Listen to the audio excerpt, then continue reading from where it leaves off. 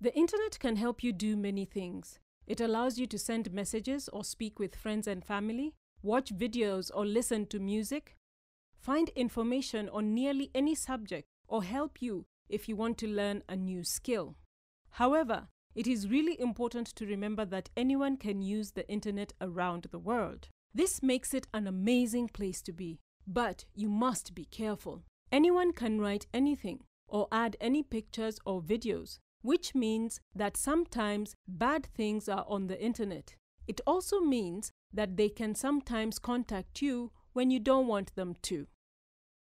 If you treat the internet like you would a real-life public place, for example, the local marketplace, you can stay safe. Just like in a public space, you should block or ignore people you don't know or who are bothering you. Keep your personal information private. For example, who you are, where you live, and what your passwords are. Tell someone you know and trust if you feel uncomfortable about anything you see or experience on the internet. Be polite and respectful to people and do not bother them. All phones and apps are made with settings, which you can change to make sure that you are safe.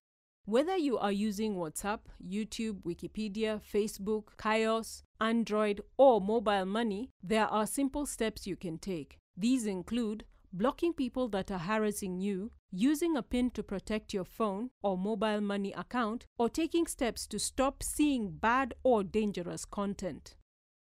If you have children in your family who are using a phone, remember that they will need your help to stay safe. You can help them to understand how to use the internet safely and protect them when they use popular internet services. For example, you can report bad content on Facebook,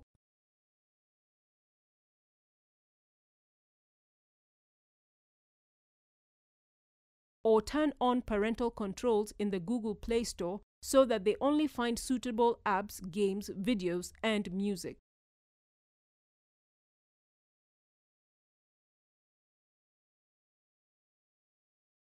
If you have questions or are unsure about something, it can be useful to visit someone you trust. For example, your local mobile operator agent may be able to help you.